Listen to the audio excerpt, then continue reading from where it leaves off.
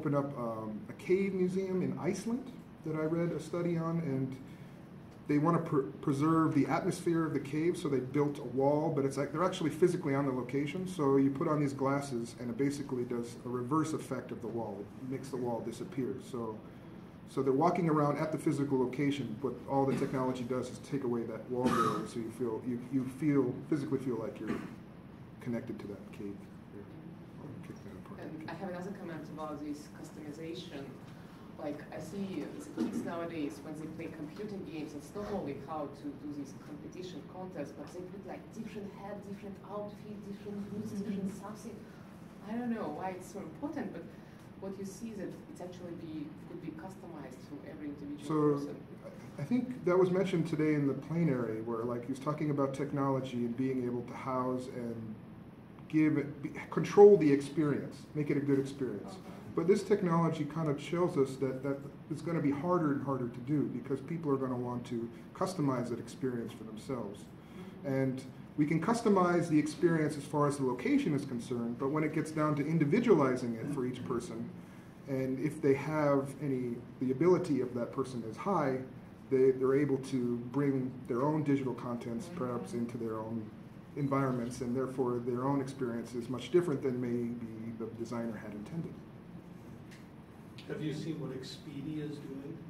They're working with some CVBs, and they're showing clips of destinations, and then they're measuring it through the eye. The eye tracking. Eye tracking, and then they look at the reactions and then measure that, and then they base the clip on the destination to the reaction. So they show beach, for example, and they should show the reaction to that type of person. And actually they're editing movies this way too, to show the trailers, which used to be a very labor-intensive process. Now it's all done by digital technology. So, amazing.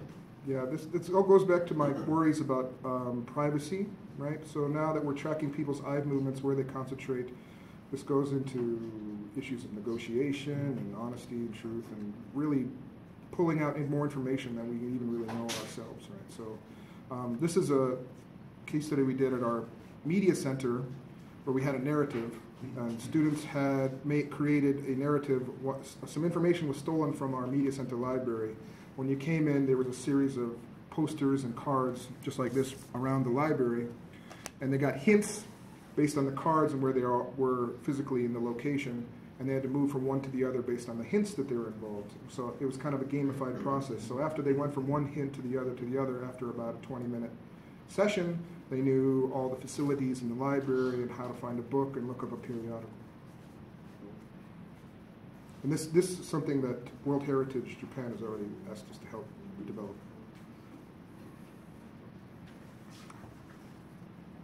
I get that. All right. Thanks again, guys.